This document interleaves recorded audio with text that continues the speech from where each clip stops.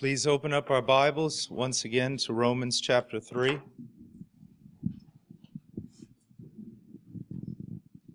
We'll continue with our study of the gospel of Jesus Christ.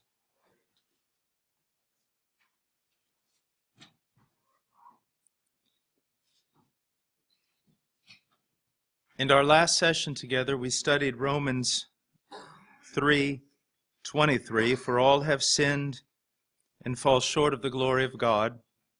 And then we related that to the attributes of God. Sin is horrifying, devastating, extremely wicked because of the person against whom it is committed. He is a God worthy of all obedience and praise and honor and devotion. It is the excellency of His person that is the reason why sin is such a deadly, unspeakable crime. Let me give you an example of how we practice this, even in a very limited way, but even in our own cultures. If Tony and I are out playing basketball one day, and he pushes me down by accident, and I look at Tony and jokingly, I make a fist like this and I say, "You do that again and I'm going to take you out of this world." Okay? Now, I can do that. But if I walk up to the President of the United States and I make a fist and I say, "I'm going to take you out of this world," even jokingly, I go to prison. Because of his position, because of who he is. That is very hard for our cultures to understand today because we've been taught for over 2 generations not to respect authority. But sin is sin. It is an unspeakable crime because of the excellencies, the infinite goodness of the God against whom it is committed. That's one of the reasons why hell is hell, because of whom we've committed our rebellion against. Do you see that? It's the excellency of His person. That's why a person cannot, even a believer, cannot come to understand how horrible sin truly is unless they have a biblical understanding of God's worth, which requires that they be greatly instructed in the attributes of God. Now let's go back and look at this one more time just for a moment. Most people have never in their entire Christian life been through a serious study of the attributes of God. Now think about it. Sometimes people think that the church is weak and that weakness is a mystery. Why is the church so weak? Well, let me give you a silly illustration.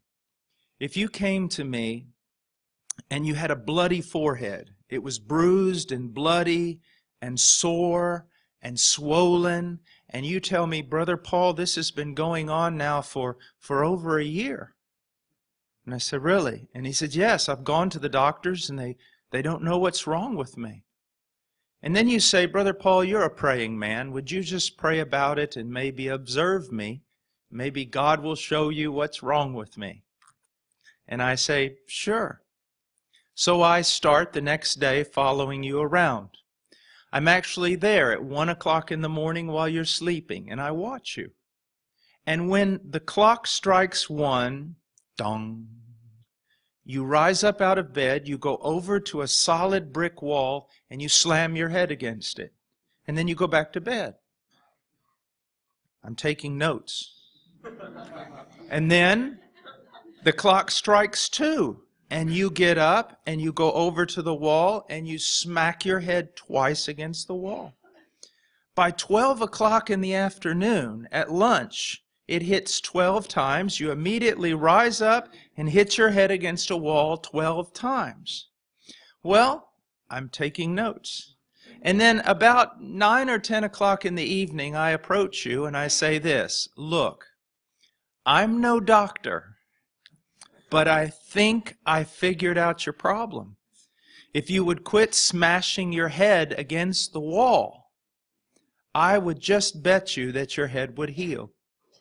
All right, that's about how obvious our problem is in evangelicalism today.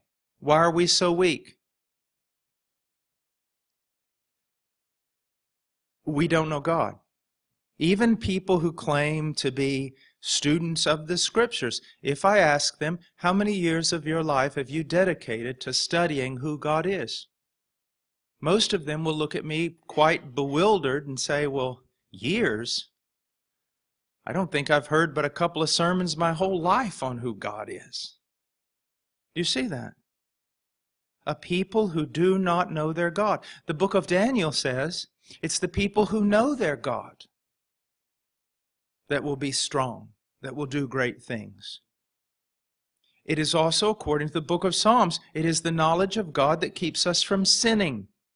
When we think God is like us, then we think our sin is not that bad. And so, not only did we discuss the moral depravity of men, but we put it in light of God and in light of the judgment of God. That because of sin, God is angry. He is angry every day. It's what the Bible teaches. And His mercy restrains His anger and the revelation of His hatred and wrath towards evil. And His mercy calls out for men to come. But one day, God will no longer call men to come, nor will He restrain His wrath. But judgment will fall upon the earth to such a degree that the greatest men of this world will cry out for the mountains and rocks to fall upon them, to hide them from the wrath of the Lamb. Now, having said that, after verse 23, Paul now is going to speak about the Christian. He's going to show a great contrast between what we were as sinners and what we are now as Christians. And in verse 24, he says, being justified as a gift by His grace through the redemption which is in Christ Jesus. Being justified. Now, there's another thing. How many people truly understand what the word means? So many people think that justification refers simply to being forgiven. But that's not true. That doesn't even begin to touch the tip of this great mountain of the Christian faith. What does it mean to be justified? Well, let's look at what it does not mean. It does not mean that the moment a person believes God, that they are made into a righteous being. Because if that were the case, then everyone who believed God would no longer sin. The moment a person believes, justification does not mean that at that moment they are somehow transformed into a perfectly righteous being. That's not what it means. It also does not mean, what some religions have thought it to mean, that the moment you believe in Jesus, God infuses you with some sort of grace that enables you to live a perfectly righteous life before Him. That's not what it means either. Justification is a legal or a forensic term. Forensic having to do with the field of legality, of legal. It is a legal declaration. The man who believes God, God legally declares that person to be right with Him. Perfectly right with Him. Okay? So, that's the first thing I want you to see. The person who believes God, as Abraham believed God, and it was reckoned to him as righteousness, the just shall live by faith. So the moment a person believes God, God legally declares them to be right with Him. And then another very important phrase that's oftentimes left out. He legally declares them to be right with Him, and He treats them as right with Him. His relationship is now governed by that. He declares them legally right, and He treats them as right. Do you see that? Don't forget those two things. They're going to be especially important when we come to the cross. All right, now, the believer standing before God is a perfect justification. He legally declares you to be right, perfectly right before Him. If that were not the case, you could not be before Him. You see, you can't be before Him with one stain. You can't be before Him with one sin. Adam and Eve are proof of that. Plus the rest of the Scriptures testify to that. So when He says He legally declares you to be right, it's not partly right, it's not somewhat right, it's not 99.9% right, it is perfectly and completely right. So that you can be in that relationship with Him. The one that Adam and Eve lost by only one single violation of His law. Okay? Now, this is one of the things that people mostly do not understand. We've already learned from Romans 3 that there is none good, no, not one. So we know that anyone who says they're good, they do not understand their own predicament. But let me just put before you a hypothetical situation. Let's say someone was good, as men define good. No one would dare say they were sinless, even those who believe they're good. So they think that they can come before God being sort of righteous. But that's not the case. You can only come before God with absolute perfection. Let me give you an illustration. I had a friend who taught me this, and it's really good way to witness sometimes. I'm on a plane, and I open up my Bible. Sometimes on a plane, I'll take my Greek New Testament so that when I open it up and lay it on the little table there, people will go, they'll want to know, what are you reading? Is that Russian? What is that? And I'll say, no, it's Greek New Testament. And then maybe begin to talk to them about the Lord.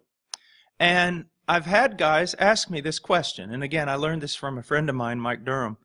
They'll ask me, well, what do I got to do to go to heaven? So I'm looking down, I'm looking at my Bible, and they'll go, well, what do I got to do to go to heaven? And I'll go, oh, that's easy. You just have to be absolutely morally perfect from the moment of your birth to the moment of your death. And then I just go back reading. And I'll see them out of the corner of my eye. They're like... And then they'll... Now, how is it that you can go to heaven? Oh, I'm sorry. You must be morally perfect without any moral blemish, flaw, sin, whatever you want to call it, just act of disobedience. You must be absolutely perfect before God your entire life, from the moment of your birth to the moment of your death. And then I just go back reading. And then one time I had a guy go like this. Hey, that's not possible. And I said, yeah, you got a really big problem, don't you? And I just kept reading my Bible. Now, it was not to make light of his inquiries. It was simply to prove a point. You hit it right on the head, sir. It's impossible. It's not going to happen at all. It's not possible. It's impossible.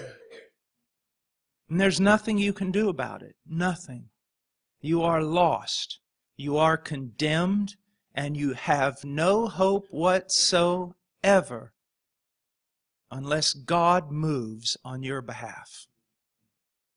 You see that? That's the whole purpose of the law, to literally incarcerate a man so that he cannot escape. Because if you give man a little bit of room, give him just a little idea that he might be able to justify himself, he'll escape. And the law's purpose is to take that away from him. Now, with regard to justification, I want you to see something. This is one of the things that separates Christianity from all the other religions of the world. If you were to take a comparative religion class with me, it would be actually quite simple. Because in reality, there are only two religions in the whole world. Now people say, no, there's countless religions. No, there's just two, really. You can put them in two categories. All the religions of the world are religions of works. You do this and you earn salvation. Only Christianity, true Christianity, is a religion of grace. That salvation is not of works, and therefore no man can boast. Let's say that I had an Orthodox Jew here. I said, sir, if you... And I was the reporter interviewing him, and I said, sir, if you died right now, where would you go? And he might say, well, I would go the way of the righteous, go to paradise. Why? Well, I love the Torah. I love the law of God. I'm a righteous man. Okay? If I come to the Muslim and I say, sir, if you died right now, where would you go? He might say, paradise. Why? I love the Quran. I've made the pilgrimages, the daily prayers. I've given alms. I am a righteous man. You come to the Christian, the true one. Sir, if you died right now, where would you go? To heaven. Why? Now here's the difference. And the Christian says, in sin did my mother conceive me, and in sin was I born. I have violated every command of my God. And right there as a reporter, I stop him and I say, hey, hold it. The other two guys, I understand. They're going to heaven because they deserve it. They're going to heaven because they've earned it. But you, I don't understand. You're telling me you're going to heaven while at the same time you're telling me you deserve actually the very opposite. You deserve condemnation. So, sir, how are you going to heaven? These men claim to go to heaven based upon their own virtue and merit. But you claim to have no virtue or merit. How are you going to heaven? And the Christian responds, because I'm going to heaven upon the virtue and the merit of another, Jesus Christ my Lord. And this is the reason why the Christian is the only person who can claim to go to heaven and not be boasting. Because he is also claiming he has nothing to do with his own right standing before God. That it all has to do with Christ. Now, let me put a little parenthesis in here that's very important. All I've described to you right now is justification. I do not want you to think that after a person is truly justified, that they go on living a life of law-breaking and sin. That is not true. But I'm just pointing out that salvation is never earned by anything the Christian has done, but what has been done for him in Jesus Christ. Okay? This is very, very important that you understand it. Nothing in my hand I bring. Simply to the cross I cling. Jesus is my righteousness. I dare not trust the sweetest frame, but wholly lean on Jesus' name. On Christ, the solid rock I stand. All other ground is sinking sand. It's Christ alone, Christ alone, Christ alone. And this is the amazing, this is why I so appreciate the life of Martin Luther. This is where I see a genuine work of God. It was revealed to him in his own conscience, even before a New Testament was placed in his hands, that all his good works were like filthy rags, and he could find no peace. And they would say, "But you're the holiest guy here." And still he could find no peace. They would give him works to do, scrubbing floors, penance, all kinds of things. But still he found no peace. Nothing will take away my sin. And he saw God as He is, against sin and full of wrath. But it was when a New Testament got into his hands that he understood that Christ was the sin bearer. And because Christ has paid for our sin, the just can live by faith. An atonement, a sacrifice, has been made. Now, it says here in verse 23 or 24, being justified as a gift by His grace. Now, this is somewhat redundant. Being justified, it's almost like saying being justified as a gift, as a gift. Now, right here in our text, it says being justified as a gift. The word translated is dorian in Greek. And it's a word that is used in another place in the New Testament, in the Gospels, in the Gospel of John, with reference to the Messiah. And it says basically, they hated me without a cause. The Messiah speaking, they hated me without a cause. Now what does that mean? The Messiah, Jesus Christ, never sinned against anyone. He never gave anyone a reason to hate Him. And that's the meaning here. God saved us, He justified us, even though we never gave Him a cause to do it. The only thing we ever gave God reason to do is condemn us. So He saved us not because of us, but in spite of us and because of Him. This is very important truth. Let me say it again. If you see anything other than a monster in a man, it is only because of the restraining grace of God that keeps that man from looking like, well, making Hitler look like a choir boy. God did not have to save us. If He did not save us, He would have still been God. He would have still been love. And He would have had no need of giving any explanation. He did not save us because of some inherent worth in us, or some moral virtue, or something good found in any of us. No reason whatsoever. God saved us because of God. God loved us because God is love. Now see, that's hard for us to understand. Why? Because our love is not a God-like love. For the most part, we love because the person that is the object of our love has something that draws out our affections. If you fell in love with your wife, it's probably because, if you're a normal man, she was nice to you. She talked nice to you. Now, I would bet that you would never have walked down that aisle if when you met her, she hit you with a 2x4. And then every time you saw her, she said bad things about you, kicked you, and spit on you. I would just about assume that you probably wouldn't marry that woman. But she was nice to you. And she was nice looking to you.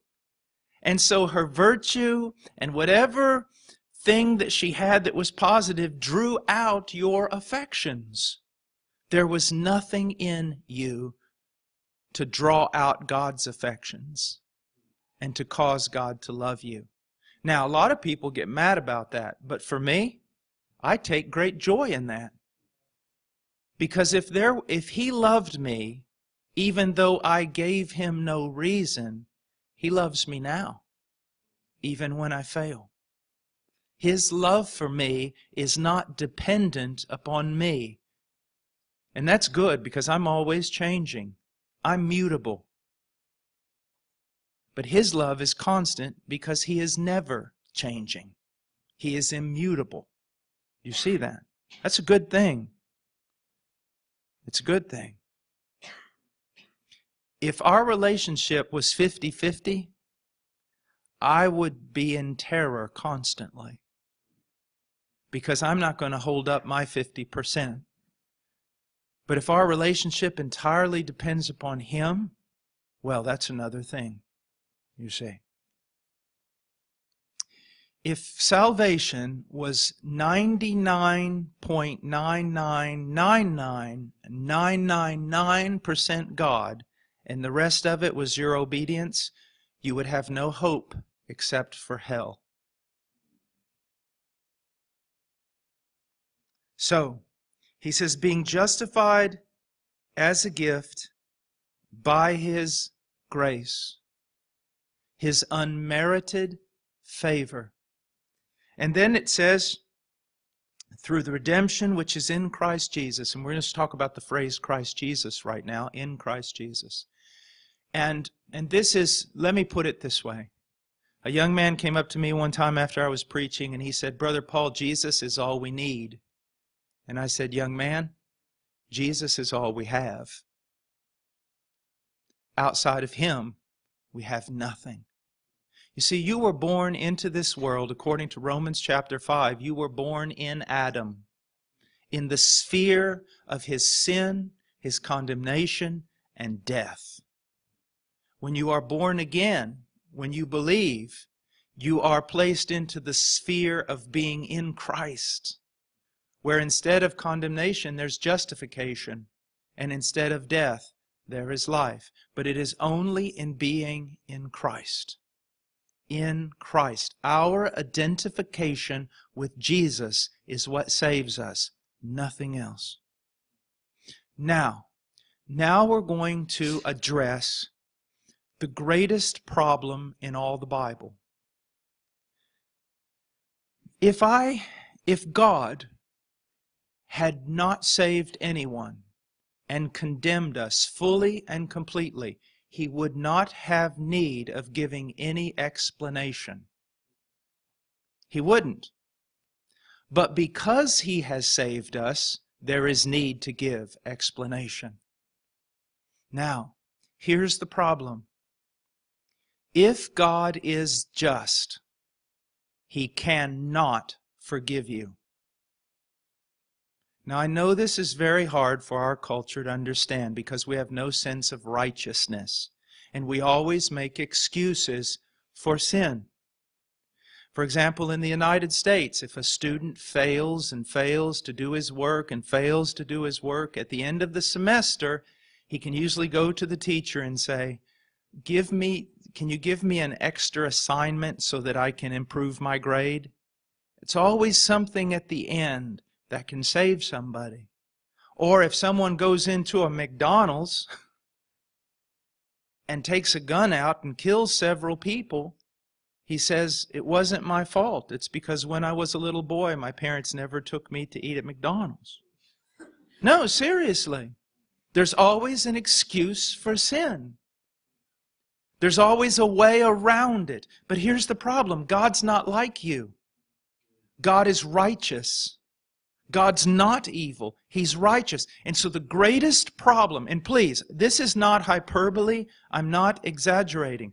The greatest problem in the entire Bible, what the entire Bible is all about, the reason it was written, and the entire reason for the gospel is this one dilemma. If God is just, He cannot forgive you. And if He does forgive you and declares you to be right, He's no longer just. And you say, well, I don't see why. Well, let's use a human example. Let's say that a man breaks into your home and slaughters your entire family. And as you come home, you catch him strangling the life out of your youngest child with blood on his hands. You grab the man, you throw him to the ground, and you tie him up, and you call the police. The police come, gather all the evidence. The man has murdered your entire family, and he's taken to prison. Then he's brought out in order to have his day in court. And all the people in your village are there, wanting to know what's going to happen. The judge comes in, he looks down at the man that slaughtered your entire family, wife and children, and he says this, I am a loving judge, slow to anger, abounding in loving kindness, full of patience. I forgive you you're free to go. What's going to be your reaction and the reaction of the people in the village? They're going to say that this judge is just as corrupt as the man who murdered your family. Isn't that one of our great complaints? At least in all the places I travel around the world, especially in the third world, the greatest complaint is this: all our judges are corrupt. So now here's the question. You have violated every law of God. If God just forgives you, He's not just. If He lets you go, He is no longer a just God. Now, I want you to know something. I'll be very strict about this. If you think this is a minor detail, you understand nothing about the gospel, and you understand nothing about the character of God. Now, I know those are hard words, but I've got to say it. See, that's why we can't understand the gospel. We think God's like us. Most people have never done a serious study of who God is. Now, I've heard evangelists say this: instead of being just with you, God was loving. They don't teach logic in school anymore, do they? Because the only conclusion there is this: then God's love is unjust. You see, God cannot ignore His justice in order to demonstrate His love. He cannot. He will not. One of the things, when you say God is perfect, most of the time what most people think is God doesn't sin. But you've got to see it goes so far beyond that. When the theologian says that God is perfect, it means that all His attributes exist in perfect harmony, and that He will not ignore one attribute in favor of another. But there is perfect harmony in all that God is. He is loving, but He must be just in His love. He cannot deny His justice in order to manifest His love. Most people don't understand that, and therefore they can't understand the gospel. Now, I want us to go through the Bible, and we're going to look at some things. I want us to start in the book of Exodus, chapter 34, and I want to demonstrate this problem. Exodus 34, verse 5. It says, "The Lord descended in the cloud and stood there with him," that is with Moses, "as he called upon the name of the Lord." Now, this is one of those rare instances in the Scriptures where God comes down, and where God speaks for Himself, and where God says, I'm going to tell you who I am. This Exodus 34 passage is on par with the Isaiah 6 passage. You know, in the year that King Uzziah died, I saw also the Lord high and lifted up, and His train, the train of His robe filled the temple, and above Him stood the seraphim, each one having 6 wings. With 2 they covered their face, with 2 they covered their feet, and with 2 they did fly. And one cried unto the other, Holy, holy, holy is the Lord of hosts. The whole earth is full of His glory. And the posts of the door moved at the voice of Him who cried, and the house was filled with smoke. This is on the same level with that. Verse 6. Then the Lord passed by in front of him and proclaimed, the Lord God. That's a declaration of His sovereignty. And He says, compassionate and gracious, slow to anger, and abounding in loving kindness and truth, who keeps loving kindness for thousands, who forgives iniquity, transgression, and sin. So far, so good. This is wonderful. This is absolutely beautiful. And then I want to emphasize something. First, before He talks about forgiving, which is an action, He talks about His character. All of God's actions must conform to His character. Do you see that? That's why when people say, what is the standard for righteousness? You shouldn't just say the will of God, even though that's true. It's better to be a little bit more holistic and say the character and will of God. All right, now, so He says all these beautiful things, and then in verse 7 He says, forgives iniquity, transgression, and sin. What's going on here? This is very Hebrewish. And what do I mean by that? When somebody from America wants to call attention to something, they raise their voice, or they might put a marker through it, or underline it, or something. To the Jew, when he wants to emphasize something, he repeats it. We can even see this in the book of Proverbs with what we call Hebrew parallelisms, where it says, let me make one up for you, the wicked shall not dwell in the land, the wicked shall be cut off. I'm saying the same thing twice. I'm changing it a little to add specific emphasis or to define the first phrase with the second. Okay? So when you hear holy, holy, holy, you always want to keep in mind, above all things that we know about God, He's holy, because He never says God is nice, nice, nice. He never says God is merciful, merciful, merciful. He doesn't even say God is love, love, love. He says God is holy, holy, holy. The one thing you want to know about God is, if anything, is that He's holy. Now here, He's doing something similar to what we see in the Great Command. You shall love the Lord your God with all your heart, soul, mind, and strength. A lot of preachers will wrongly take that passage and think they can divide up the human psyche into heart, soul, mind, and strength. That's not what Jesus is doing at all, so don't do that. What He's doing, again, is very Hebrew. He's saying, He's piling one term upon another just to tell you, love God with everything you are. Okay, so if you wrestle that command into some Greek idea of a tripart man and all these different things, you've got problems. That's not what He's doing.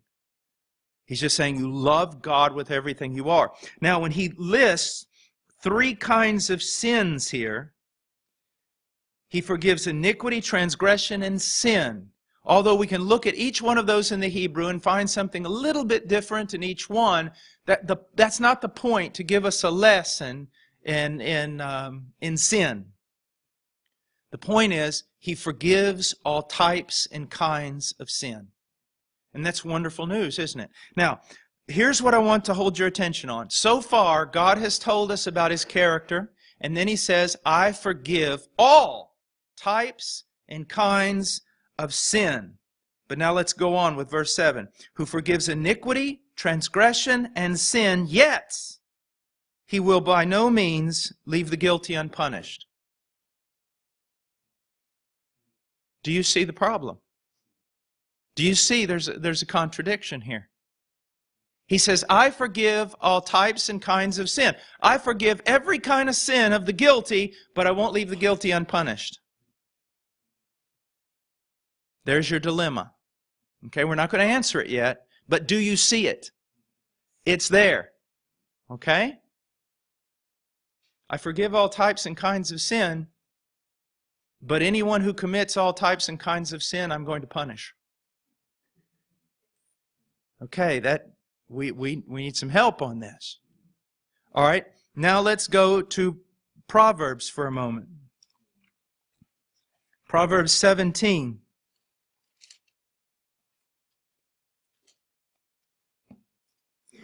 In Proverbs 17, verse 15, in the Norwegian translation, it may be the same verse or one before it or one after it. I'm not sure. But in Proverbs 17:15, it says, He who justifies the wicked and he who condemns the righteous, both of them alike are an abomination to the Lord. Now, do you know what that just said? Whoever justifies a wicked or sinful man is what? An abomination to the Lord. What is an abomination? Well, let's put it this way. It's the worst thing you can be. It's one of the strongest words in all the Scripture, if not the strongest word. Okay? Negative term. So, now here's another problem. We've already looked at Exodus, and He says, I forgive all types and kinds of sin, but I'm going to punish everybody who's guilty. And then here, we see another problem, because in Romans 3, what did we learn? God justifies. Who does God justify? The wicked. But here it says in God's Word that anyone who justifies the wicked is an abomination before God. I hope you're seeing the problem. You want to talk about Gospel 101 or the baby steps of the gospel? This is it. And yet most people have never even heard it. This is what the gospel is all about. So, God justifies the wicked, and God says anyone who justifies the wicked is an abomination before Him. God says He forgives all types and kinds of sins, but He punishes everyone who is guilty of all types and kinds of sin. Okay, let's go now to Romans for a moment. Let's go back to our place. We're going to go beyond Romans 3. And I want us to look in Romans 4, verse 7, where Paul is quoting David.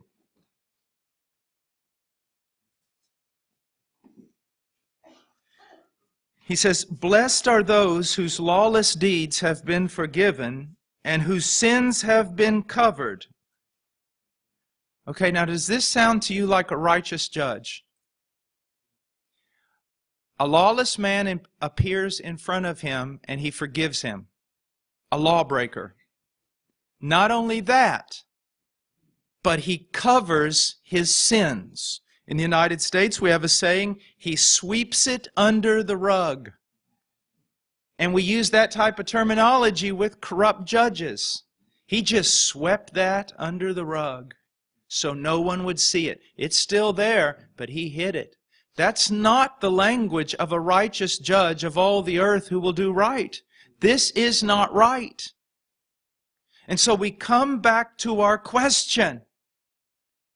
How can God, and Paul's going to say this, he's going to use this phrase. Look in Romans 3, okay? Look in Romans 3 and look in verse 26. "For the demonstration, I say, of His righteousness at the present time, so that He would be just and justifier of the wicked." Paul is putting this in front of us, and most people have never seen it.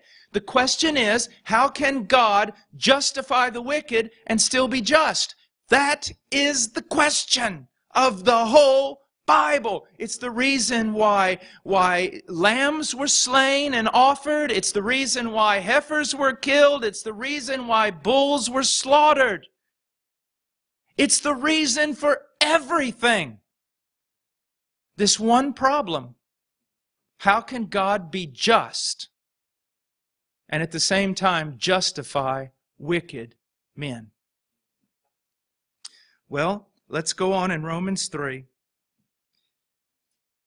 It says, "Being justified as a gift by His grace through the redemption which is in Christ Jesus, whom God displayed publicly as a propitiation in His blood through faith." Now, there's two words that stand out here. They may be two of the most important words in all of the Bible, with the exception of the name of God. One of them is redemption, and the other is propitiation. Those two words are absolutely essential to understanding the gospel. Now, let's look at them. Redemption. What does it mean? It means to pay a price in order to gain the liberty of a slave, a captive, or a prisoner. To pay a price. Now, who paid the price? Jesus Christ. What was the price? His death on Calvary. To whom was the price paid? Now here you must be careful or you'll find yourself in the camp of the heretical. In the early church there was a heresy that sprung up that continues even till today. That because Adam had sinned, Adam and the human race were slaves to the devil. And when Jesus died on the cross, He made payment to the devil in order to set people free from him. That is heresy. There's even a film that I have seen where you see this sinner in a prison and he's chained to a wall and he's about to be beaten, whipped, and killed. You see this shadow coming towards him, and you see this whip about to fall down, and the narrator says, right before Satan came with his whip, Jesus stood between the sinner and Satan, and on the cross, Jesus suffered the whip. That is heresy. There was a whip and there was someone coming against the sinner, and Jesus did stand in the place of the sinner in order to feel that whip across his back. But it wasn't the devil who had the whip in his hand. It was God. It was God's justice. It was God who was coming against the sinner. It was God who had to be paid. The justice of God. Because of man's sin, God's justice had been offended and demanded punishment, which was death under the wrath of God. In order to satisfy justice and appease God's wrath, Jesus Christ interposed, and on the cross He bore the sins of His people, and all the wrath, furious anger of a holy and just God fell down upon the head of Jesus. And as Isaiah said, it crushed Him, for it pleased the Lord. It pleased Yahweh to crush Him. So that is how we were purchased. Now, propitiation. It is a similar idea that God's justice had been offended by our evil, and that His justice demanded our death. Now, not just a simple aorist tense, once and for all death, not just dying physically, but the wrath of Almighty God poured out on man eternally for the infinite crimes that men have committed against Him. Now, in order for that wrath to be appeased, a sacrifice had to be given to satisfy God's justice, and that sacrifice was the death of Christ, a propitiation. A propitiation is a sacrifice that satisfies the demands of justice and appeases or calms the wrath of God. Now,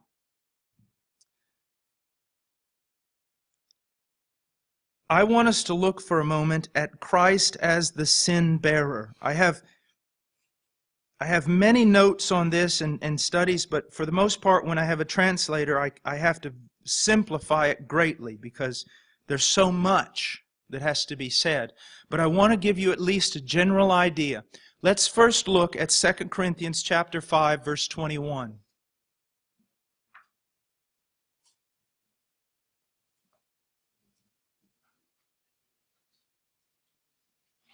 2 Corinthians chapter 5, verse 21. He made Him who knew no sin to be sin on our behalf, so that we might become the righteousness of God in Him. God made Him, that is Jesus, who knew no sin, to be sin on our behalf. Now, first of all, let's look at this. He knew no sin. He lived in perfect conformity to the law of God. Now, in order to take that a step further and kind of show you exactly what we're talking about, I want you to think about something. Someone asked me one time, what is the greatest sin? And just kind of jokingly, because that's really not a biblical question, but I threw out this answer. I suppose the greatest sin would be breaking the greatest commandment.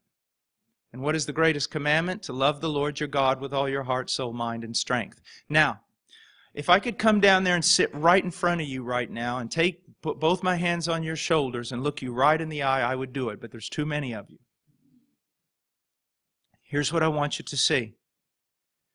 There has never been one moment in your life that you have obeyed that command. There is not one moment in your life that you have ever loved the Lord your God with all your heart, soul, mind, and strength. Another way of putting it is there has never been one moment in your life that you loved God as God ought to be loved. If you say that you have, you've blasphemed. Not one moment. Now let's put it all together. There's never been one moment in the thousands of years of human history There has never been one moment in all of humanity, it's billions and billions of people, not for 1 second did anyone ever love the Lord their God with all their heart, soul, mind, and strength. Now look at this. There was never one moment that Jesus did not love the Lord his God with all his heart, soul, mind, and strength. You see what we mean by sinlessness now? It's not just some keeping of the law. We're talking about He did every moment of his life what all humanity has failed at, always. No one's ever for 1 second accomplished it. He was sinless. Now, another thing about sinlessness that I want you to see, and I probably don't have a lot of time to go there, but I just want you to look at, well, it says that he learned obedience from the things that he suffered. That's the writer of Hebrews. We don't have time to go through all of it, but that's what it says. He learned obedience by the things that he suffered. Also, we know from the account of Luke that he grew in stature, in everything. He grew. So here we have this Son of God that becomes a man. God the Son that becomes a man and is the God-man. But he's laid aside the privileges of his deity and he walks on this earth as a man. Never forget that. You see, the church, the true church, has always had to defend the deity of Christ. And in defending the deity of Christ, many times we've overlooked his humanity. He walked on this earth as a man. Now, when it says that he was tempted like us in every way, but without sin, again, many people don't think this through. And I'm going to use a weightlifting illustration, a powerlifting illustration, in order to explain this to you. Now, let's say that the Norwegian powerlifting champion in the squat is standing right here, and then there's me. Now, I'm old and skinny, but I can still handle myself, okay? All right, so you put an Olympic bar on my back, and you put an Olympic bar on his back. No sweat for him. No sweat for me. I'm looking good over here. Okay? Now, you take 2 plates, okay? You put a plate on one side and a plate on the other side of his. You put 2 plates on mine. I'm still okay. Okay? Now, you take 2 more plates and put it on him, and you've got 100 kilos, and you put 2 plates on me, you've got 100 kilos. I'm still doing okay. He's still doing really okay. All right, now let's knock that thing up to 2 more plates. So now we got 6 plates on this, and it's, I don't know what it is in kilos, but it's 305 pounds. And there's 305 on me. I'm starting to sweat. Okay? Now we go to 4 plates. Put it on him. Now we're not going down. We're just standing there. Put on 4 plates. He's like this. I'm starting to tremble. You go to 5 plates. He's still standing. I'm going down. He's still standing. And then you put on 2 more plates. He's still standing. You put on 2 more plates. He's still standing. You put on 2 more plates. He's still standing. That's what it means when Jesus Christ was tempted like us in all ways, but was without sin. It doesn't mean he was tempted to the same extent as all of us and remained sinless. We get tempted, we're gone. He gets tempted, he stays. The temptation gets harder, he stays. We've already fallen, all of us, all of humanity. Temptation gets harder. He stays. Harder again. He stays. Harder again. He stays. And I want you to look at it this way. When he's in the Garden of Gethsemane, now think about this. He is sweating drops of blood. He is full of anguish, not because of a Roman cross, but because of the wrath of God that's going to be poured out on him. Now, I believe, and I've seen this also among some Puritan writers, that as he grew in stature as a little boy and throughout his life and then into his ministry, I believe that something like this happened. Whenever it happened, it was revealed to him. He knew that he would redeem his people. It was like a jolt in his chest. And he said, not my will, but yours. And then as time went on, greater meaning as to what it would mean, what he would have to do, much more intense. It hit him in the chest like a truck, and he said, not my will, but yours. And then again, as he kept going in his life, it became more fully revealed to him what it would cost him in order to redeem his people. And it hit him in the chest like a truck, and he said, not my will, but yours. And then that last night in Gethsemane, the full force of what it would mean for Him to die for His people, Him becoming sin in their place, the Father forsaking Him, and the Father pouring out all His hatred upon His only begotten Son, and it hit Him in the chest like a semi, and He said, not my will, but yours. This is what we're talking about. It goes so far beyond what little cursory readings of the New Testament will give you. Each time harder, each time more intense, and each time He stood His ground, where we would have fallen in the first few minutes.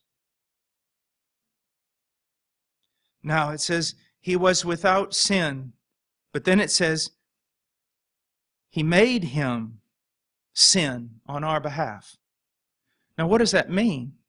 Does it mean that when Jesus was on the cross that He became corrupted and dirty and filthy and vile or devolved morally? But you've got to answer this question. You read it, He became sin, and you just go on. You can't just go on. What does it mean? Well, the answer is actually found in the second part of this verse. So that we might become the righteousness of God in Him. Now let's go back to our definition. When a person believes God, they are legally declared to be right with God. And then what happens? They are treated that way. On the cross, Christ was legally declared guilty before God. And He was treated that way. And what does that mean? A couple of things. First of all, my God, why have you forsaken me? I've heard preachers say, God looked down from heaven and He saw His Son suffering on the cross and He couldn't bear to look at Him. That's absolutely ridiculous. Jesus didn't say, why can't you look at me? He said, why have you forsaken, abandoned me? And here's why. Habakkuk tells us his eyes are too pure to look on evil.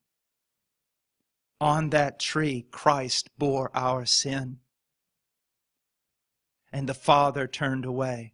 Now we get into the idea of the relationship of the persons within the Trinity. God did not create the world because of some need that He had. If you ever tell your children God made them because He was lonely, you've blasphemed. The world is not a result of God having a need. The world is the result of God's superabundance. He had no need.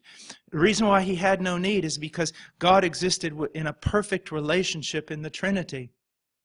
The Father delighting in the Son delighting in the Father. The love of the Holy Spirit flowing through all. No need. Perfect contentment. The Son was the pure satisfaction of the Father, and the Father the pure satisfaction of the Son. They needed nothing. But now, on that cross, it's broken. It's broken. The Son was always His delight. The delight of God, the delight of the Father, bearing the glory of the Father. But on that tree, it's broken. It's broken. I want you to just hold your place and go for a minute to Psalms 22.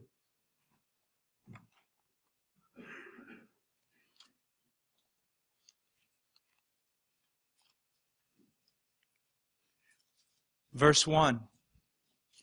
My God, why have you forsaken me? Far from my deliverance are the words of my groaning. O my God, I cry by day, but you do not answer, and by night, but I have no rest. Does that sound familiar? Christ is on that tree, abandoned of God. And He basically sets forth His complaint. He says, I cry out to you. There's never been a time in the history of your covenant people Israel that a righteous man cried out to you and you turned away from him. But I'm your son, and I hang from a tree, and you have forsaken me. Why? And He goes on. He gives us the answer. Well, let's just read the whole thing. In verse 3, yet you are holy, and you are enthroned above the praises of Israel. In you our fathers trusted. They trusted in you. They trusted, and you delivered them. To you they cried out and were delivered. In you they trusted and were not disappointed. But I am a worm and not a man, a reproach of the people and despised by the people. And what he's saying is what I said. He's arguing there's never been a time in history. All Israel has cried out to you, and you delivered them. But I hang from a tree, and you have forsaken me. Why? He gives the answer. Verse 3, you are holy. Verse 6, but I am a worm. He has become sin. He has been made to be sin on our behalf. Go to Galatians chapter 3. Galatians chapter 3, verse 10. For as many as are of the works of the law are under a curse, for it is written, cursed is everyone who does not abide by all the things written in the book of the law to perform them. Do you see what that says? Everyone is under a curse. Why? The only way to not be under a curse is you must do everything that was written in the law to perform it. And if you have not, you're under a curse. That puts all of us under a curse. Now, what does it mean to be under a curse? I want you to think about this. Would you have some idea about some witch giving you the evil eye? I mean, what do you think it means to be under a curse? It's to be under the band. What does that mean? Let me put it this way. The man who is accursed of God, the last thing he will hear when he takes his first step into hell is all of creation standing to its feet and applauding God because God has rid the earth of him. There's nothing worse. That's what it means to be under a curse. But now look at verse 13. Christ redeemed us from the curse of the law, having become a curse for us. For it is written, cursed is everyone who hangs on a tree.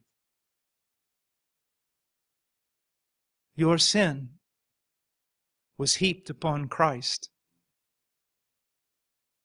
He became the sin bearer. He became the serpent lifted up in the wilderness. He became the scapegoat.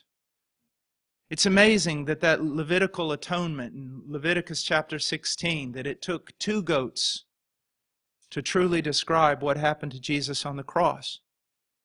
The sins are imputed to the one goat, and He is slain, dying for sin.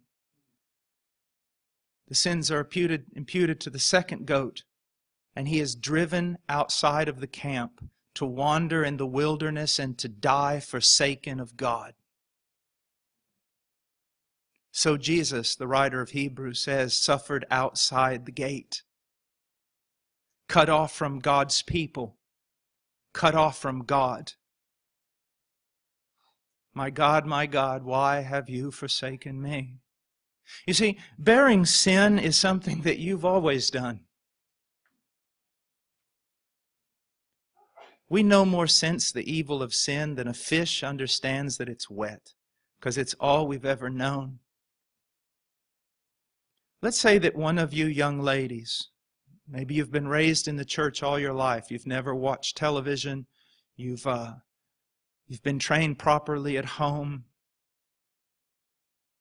you're so delicate in your soul, innocent as someone could be, as a human. And one day you decide to go to the major city here in Norway and witness to the prostitutes. And as you're handing out tracts, all of a sudden the police come by and round up all the prostitutes and throw them in the back of a big truck. And you're rounded up with them. The prostitutes, they're laughing. They've been through this 1,000 times.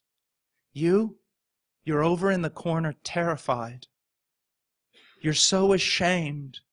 Then they bring you out of the wagon and bring you into the police station. They're taking your picture, their mugshot. They're pushing you around. They're saying terrible things about you.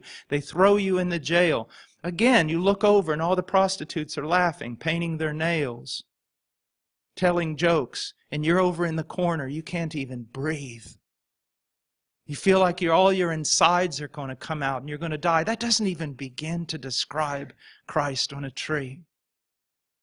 Never knowing sin, He knew no sin. He knew no defilement. He never saw anything from His Father's face except the greatest, most affirming, loving smile. And on that tree He bore your sin and became accursed.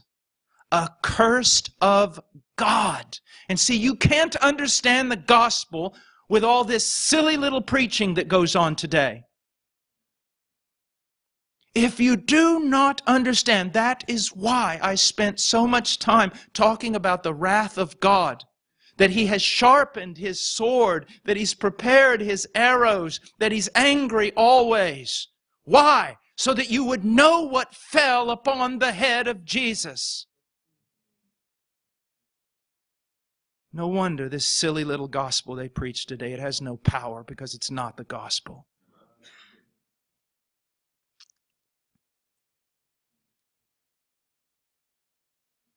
So He bore our sin, became accursed.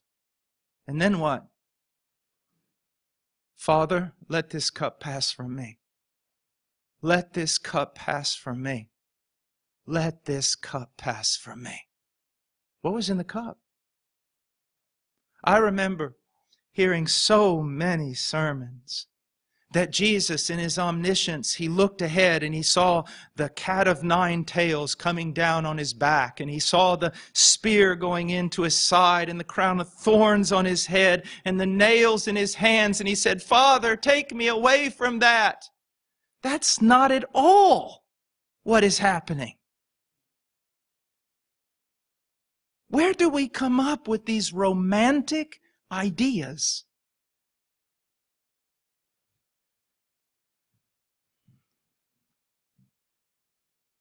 After the resurrection of Jesus and His ascension into heaven, for the next few centuries, countless Christians died on crosses. Some of them crucified upside down, some of them set on fire with a crude form of kerosene while they're hanging from the tree. Now, isn't it amazing that the history of martyrdom tells us that many of these Christians went to the cross with joy, singing hymns. So are you going to tell me that the followers of Jesus go to the cross and the Roman whip and the Roman nails and all that, singing hymns and counting it joy, but their leader is so afraid he's cowering in a garden and bleeding drops of blood? Do you honestly think that it was a Roman cross? Now, I want to take nothing away from the physical sufferings of Jesus. Nothing. It was a bloody death. It had to be. It was horrifying. When they put him on that tree, you couldn't even recognize him in the form of a man. But that is not the reason for that prayer in the garden. It's amazing to me. All these people walking around like they're little theologians, and yet they can't even see what's going on here. I remember one time I was teaching. I went to teach at the chapel in a Reformed school. That's a school based upon Reformed theology, I guess you could say. And I was talking to the headmaster, and he said, "What will you be?" I said, "Who will I be teaching today in chapel?" He said, "Kindergarten to 12th grade." I said, "Well, that's kind of a wide group." He said, "It won't be a problem." And he said, "What are you going to teach on?" I said, "Well, I was going to teach on propitiation." He said, "Excellent, excellent. It'll be very helpful for our children." And I'm thinking, I teach pastors about propitiation and they don't follow it. So I walked in there, I started teaching, and it was a large student body, and I looked at the student body and I said, "Can anyone tell me what was in the cup?" And a little 8 or 9-year-old girl raised her hand. And I said, "Yes." And, in true fashion, she stands up, puts her little hand on the desk like this, and she goes, "Sir, the wrath of Almighty God was in the cup." Behold the wisdom of God. Sir, the wrath of Almighty God was in the cup.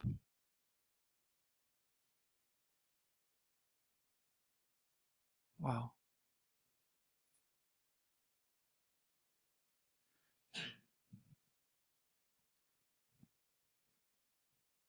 Isn't it amazing?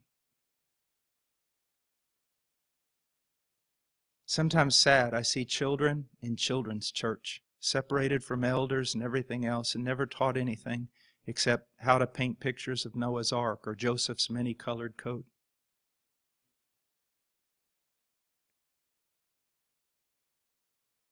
Yes, my dear friend, your 8-year-old child can understand the cross.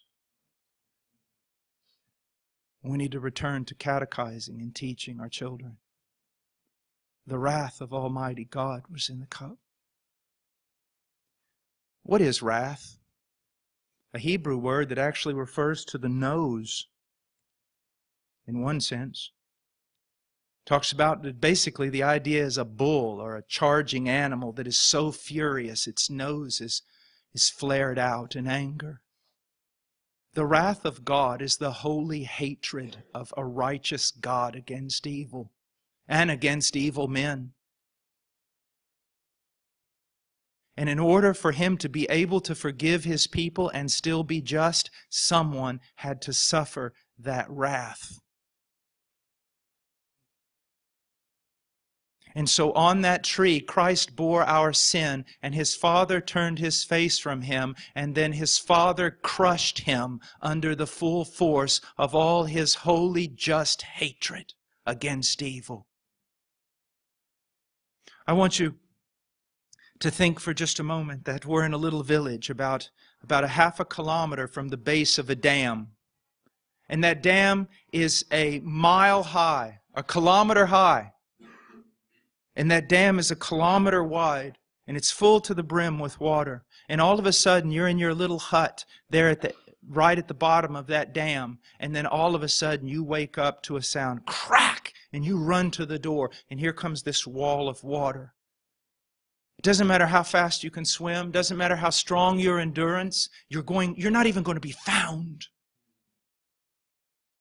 And right before that water hits you, the ground opens up and takes it down. And not one drop touches your pant leg. Imagine a millstone, 10,000 pounds, and on top of it another millstone. And you have a little kernel of wheat. and you put it in there, and just for a fraction of a second it holds its own, and then the hull bursts open, it's ground to powder, and when it comes out on the other side, there's nothing. This is what Christ did. The fury of God's wrath crushed Him. Now, the Bible says that the mountains melt under the wrath of God, that the seas dry up under the wrath of God. Over and over it's asked, who can withstand the wrath of God? It is a rhetorical question. The answer is, of course, no one. But there is Christ, literally engulfed, swallowed up, and crushed by the wrath of His own Father. And you say, well, He could do that. He was God. That's true. But you're not understanding what you're saying. I want you to look at it this way. He was deity. He was deity. But here He is on the cross as a man. As a man. If you think His deity was covering Him so that the wrath and the suffering would be less, you are wrong. But rather I would look at it this way, that His deity was underneath Him, sustaining Him, so that He would endure, so that He could experience it as a... Do you understand what I'm saying?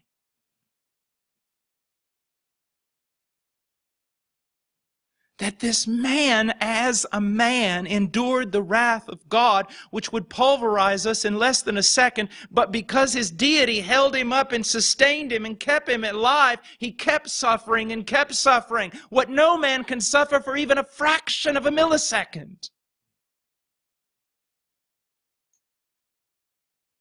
And then right before He died, He cried out, "It is finished." Paid in full. He paid for our crimes against God.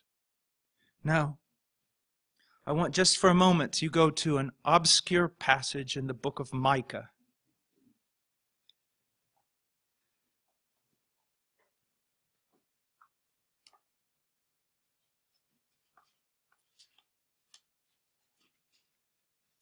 Micah chapter 7.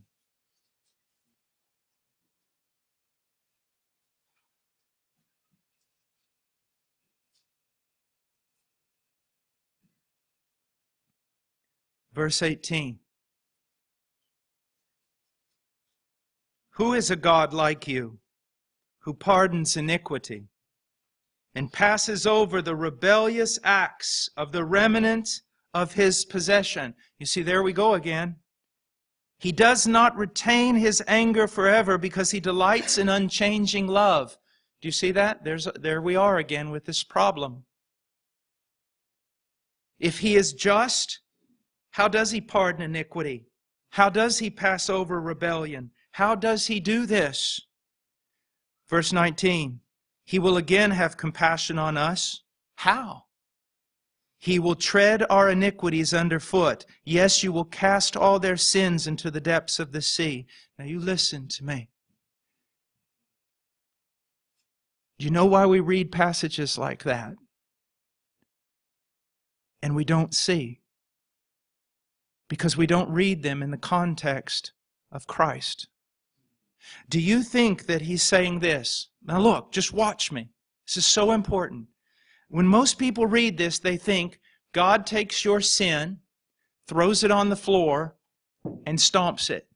Or God takes your sin, puts it on a ball, and throws it out into the sea. That's what most people think. And that's why there's no power in it. You see, you can't do that. The sin committed must be punished in the same stock in which it was committed. Man has done this, man must die.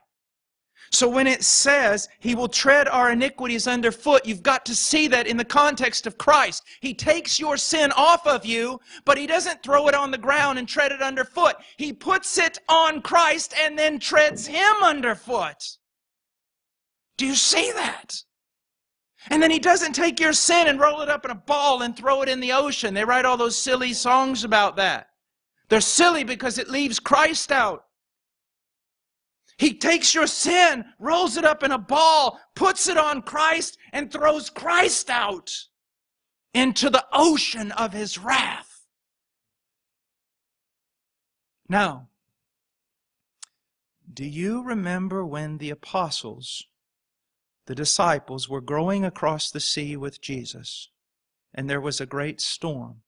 Do you remember that? And where was Jesus? Sleeping in the bow of the boat. Sleeping in the boat.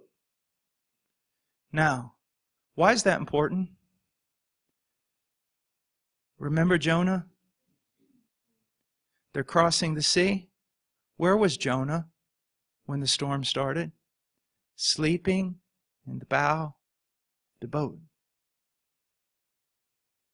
What's going on?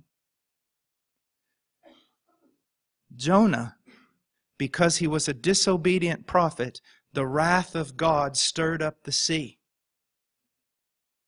I want you to believe, I think it is true, that when those apostles were going across that sea and Jesus is sleeping in that boat just like Jonah, and that ocean came up, maybe that sea started moving, they may have thought exactly the same thing. Is this a Jonah? Have we followed a false prophet? This is exactly the same thing, the same scenario. And so the wrath of God is kindled against Jonah. And so they grab Jonah and they throw him into the wrath. They throw him into the sea, and the wrath is calmed. Jonah was guilty. But in that boat with those apostles was one greater than Jonah. And when the wrath of God stirred up that sea, I know what you're thinking. He stepped out and said, "Let it be calm." There he did. But if you really want to understand the idea, he wasn't guilty, but he threw himself into the sea. And he calmed the storm with his own death. This is an amazing Savior that we have. Now go back to Romans 3.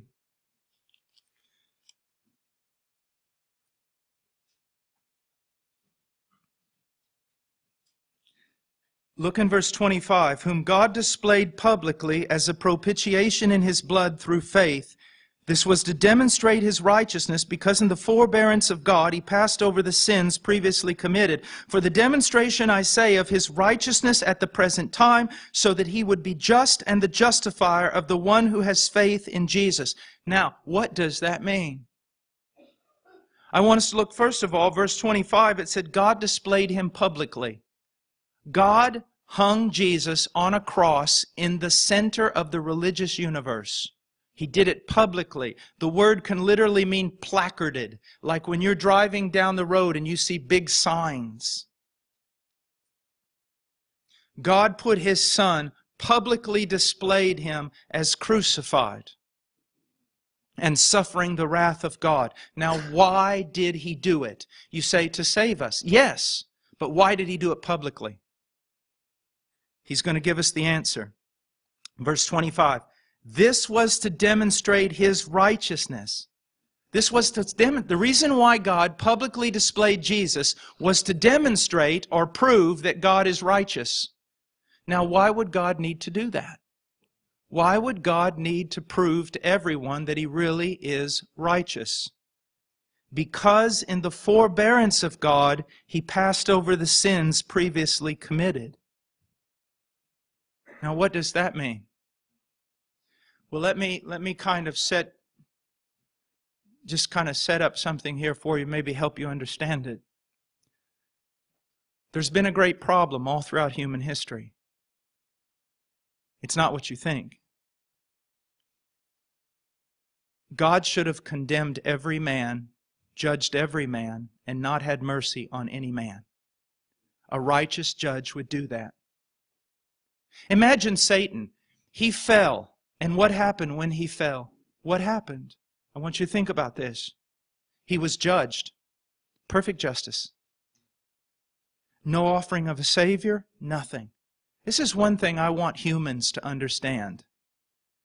When the angels fell, God did not send them a Savior. He did not have to send us one.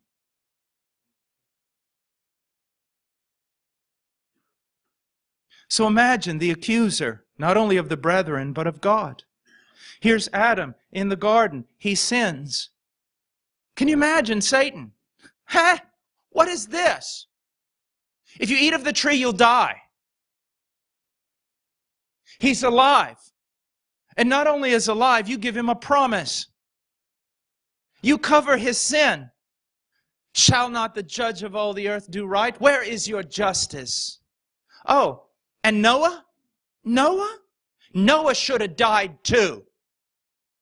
Noah was a sinner. He should have died with the rest of them. Where is your justice? Oh, and Abraham? You call Abraham your friend? He lied about his wife and put her life in jeopardy. He did not believe you. Oh, in Israel, your people? The whole time they followed you in the desert, they were worshiping goat idols. They should have all been destroyed. Oh, and David, a man after your own heart? An adulterer and a murderer.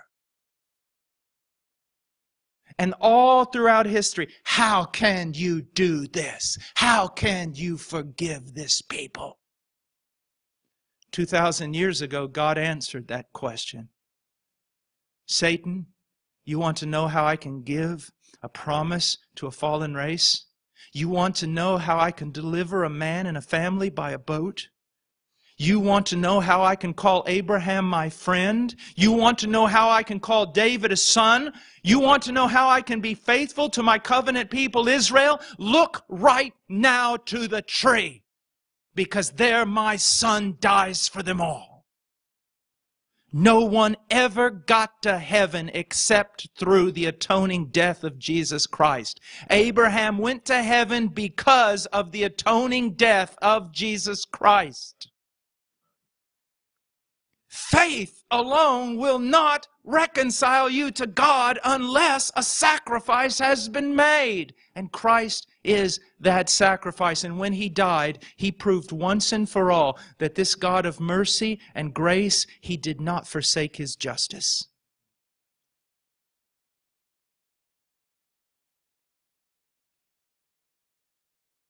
So you thought gospel was something you could learn in 5 minutes, eh? Something that'd be found in a little track. Now you know all the big stuff and you can go on to something else. We haven't even touched on the gospel. In everything I have said thus far, we haven't even started to study the gospel of Jesus Christ. That's wonderful though, isn't it? There's more treasure to be found. So He dies. He dies. And they bury Him.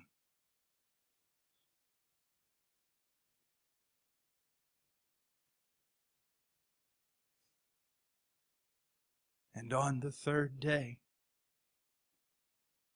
He arose. And when He arose, it was God's declaration of sonship, of kingship, of lordship, of judgeship, of ownership, of everything. This is my beloved Son. Give me some evidence, God. If the resurrection is not enough, then go to hell, because it's the only one you're getting. God doesn't play with sinners. He doesn't set His Son in front of them, begging them to come. His Son is Lord and Savior and King. I hear all these preachers, make Jesus Lord of your life. He is Lord of your life. Bow down. You can't make anything but an idol anyways. Bow down.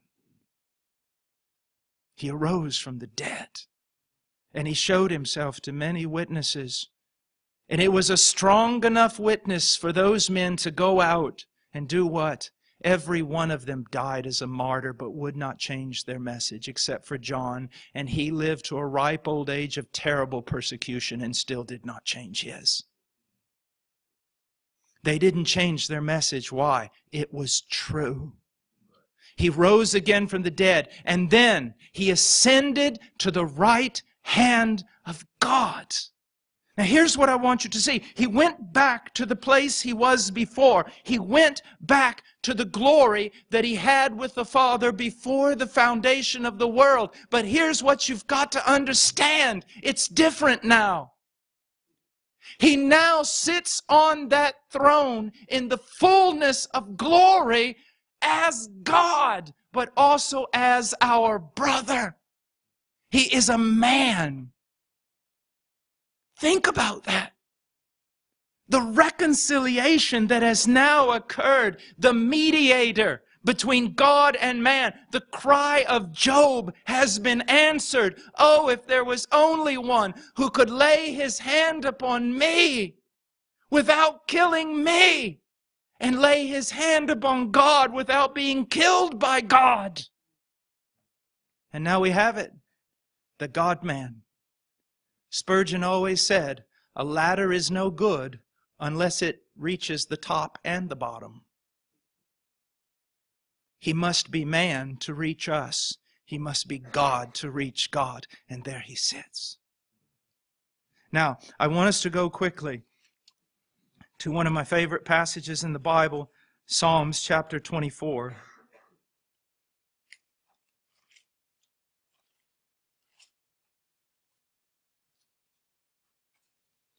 Verse 1.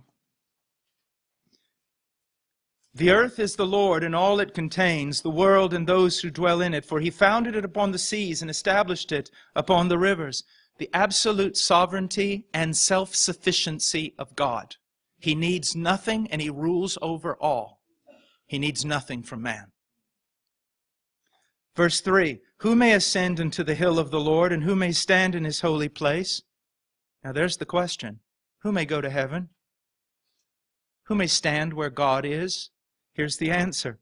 He who has clean hands and a pure heart, who has not lifted up his soul to falsehood and has not sworn deceitfully. Question, do any of you qualify? No. And neither do I. No one qualifies. And as John wept because there was no one worthy to open the seals of that book, so we weep because there is no one worthy to enter into this place. We have no hope because we do not qualify in any of these things. We violated them all.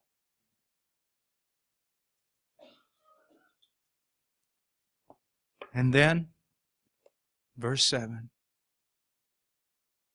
Jesus Christ the man, risen from the dead, ascends up to the gates of heaven. And He cries out, lift up your heads, O gates, and be lifted up, old ancient doors, that the King of glory may come in. And then all of a sudden there is such a commotion in heaven. Angels running to the wall, looking over and crying out this. Who is this King of glory? Who dares call out to these gates? No man has ever come here. Who would dare lay his hand to the latch of these doors? Who do you think you are? And Christ, our mighty victor, Jesus the man, He cries out, lift up your heads, O gates, and be lifted up, old ancient doors, that the King of glory may come in. And for the first time in all of time, those doors open to the command of a man. The God-man, the Messiah, the Son. And He walked into that place by right of His own virtue and merit. Something no one has done. Do you realize that even the angels that are in heaven are not there by their own merit? Their holiness is not inherent. Their holiness is derived. It comes from God. But here stands a man whose holiness is not derived. It is his own because he is the God-man.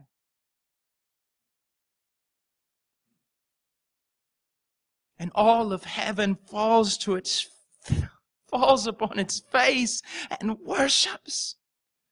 Bring forth the royal diadem and crown him Lord of all. And he ascends the throne. And notice this, it's not like Esther.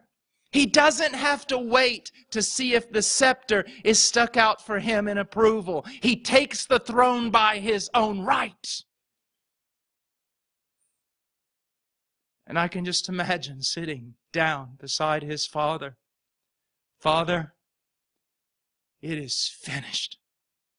Son, it is finished indeed. He is the center of it all.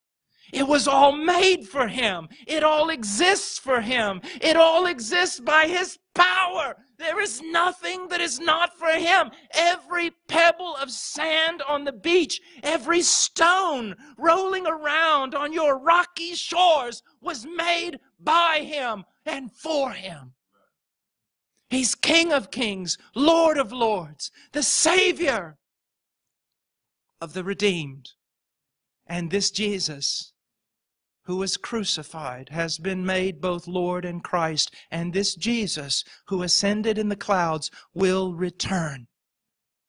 And when he returns, it will be the greatest moment of joy and glory for some, and the most terrifying horror for others.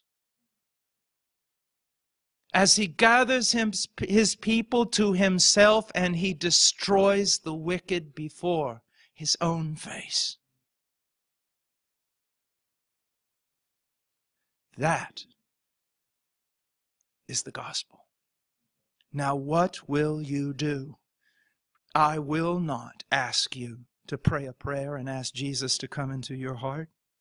I will not ask you to participate in some ritual. I will not ask you to try to reform your life, but by the authority of the Word of God, I will command you to repent of your sins and believe the gospel. And then I will warn you to flee from the wrath to come. And I will tell you that there are many who profess His name, yet when they stand before Him on that great day, they will hear, "Depart from me, you workers of iniquity, I never knew you." Make your calling and your election sure. Test yourselves. The evidence of true conversion is that if you have repented unto eternal life, you continue repenting. And if you have believed unto eternal life, you continue believing and growing and changing. And although you may not grow as fast as some, although it may be 2 steps forward and 3 steps back and 4 steps forward and 1 step back, know this: He who began a good work in you will finish it until the day of Christ Jesus. Saints, you know as well as I do that throughout church history, some believers have greatly excelled in virtue, in dedication, devotion, sacrifice. Do you just think they were better than you? No. Then why did they forsake the world and follow Him? Why did they consider their youth to be nothing and their beauty to be rot? Why did they give away their riches and follow Christ into barren lands? It wasn't because they were of better stock than you. It's they saw something maybe you've never seen. The glory of this gospel. It's this that drives a man's heart. There is enough strength in this message to drive every soul to piety for an eternity. Don't get riled up. Don't go to some conference and get all excited only to have it wane 3 days later. Don't go to some mystical teacher, to him to touch you and knock you down so that you may have some greater power to walk this life. Absolute foolishness. But look to Christ. Search out the glory and beauty of Christ in the Scriptures and on your knees. Because if tonight you marvel that you've heard some things you've never heard, know this, that even among men whose limited knowledge is well known, even among men, what I've shared to you tonight is not even the beginning of what our fathers knew about the gospel. Let's pray.